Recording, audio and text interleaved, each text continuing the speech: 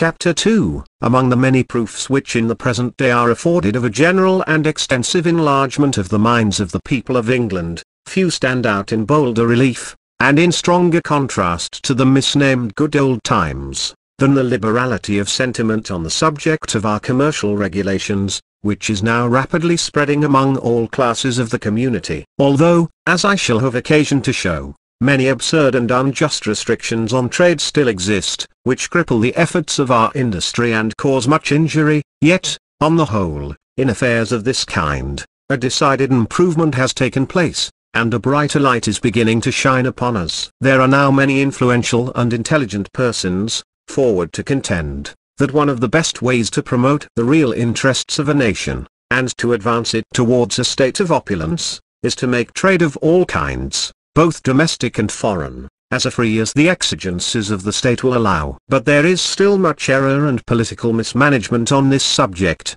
and the entertainment of more enlightened views, and the adoption of a more liberal course of policy in this respect, is much to be desired. It will be my object, by various arguments, to show the propriety of removing as far as possible from the transactions of commerce, restrictions of all kinds, and also all extraneous and unnatural encouragements, leaving it to flow easily, in the channel to which it naturally tends. First, to treat the subject generally, and to explain and enforce what may be termed some of its principal doctrines. I conceive it should be one of the leading maxims of political economy, to allow the individuals composing a nation, to pursue each his own interest in his own way, for in so doing all will be sure to advance the prosperity of that nation. This will appear plain on a little consideration. A nation is an aggregate of individuals. It is evident whatever conduces to the wealth of each one, proportionately conduces to the general wealth of the whole, and each person is assuredly the best judge what course of trade or industry is most likely to promote his own interests. What would be said of a man who should presume to enter the shop of a tradesman,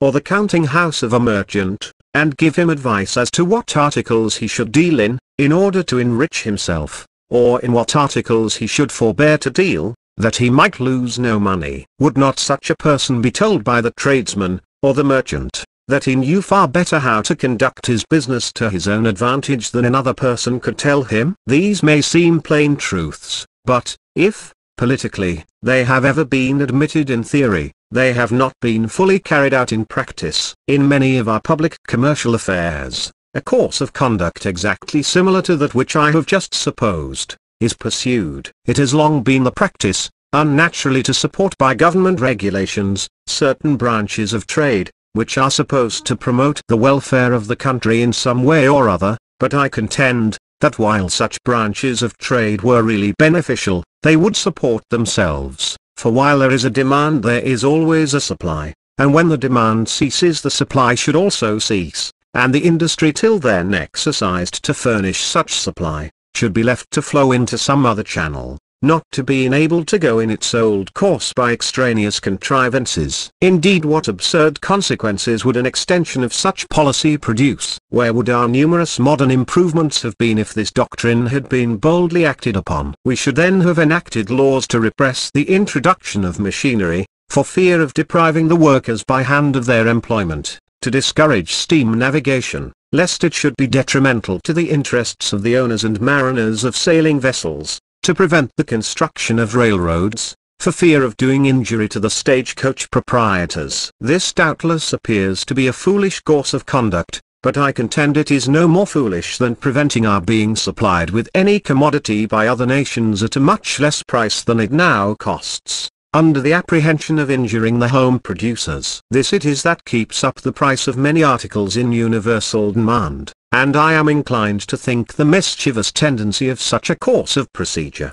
will in time be universally admitted. As I have before observed, a brighter light has begun to shine upon us. Every one knows that much is now seen to be folly, which at one time was looked upon as the height of political wisdom. What absurdity would be apparent, on a review of some of the opinions once held on subjects connected with political economy. To give one example, it is now granted by all liberal-minded people, to be very desirable that different nations should bear a friendly disposition towards each other, that they should be cemented together in the bonds of amity, should consider themselves all members of one common family, should live in peace, and grant to each other mutual privileges. But how different were the sentiments held on this subject in former times. Even in England, to be a foreigner and to suffer oppression were inseparably connected. Abundance of statutes were passed, imposing various kinds of disabilities on aliens. Of this description is the one which enacts, that no Englishman shall within this realm sell or cause to be sold,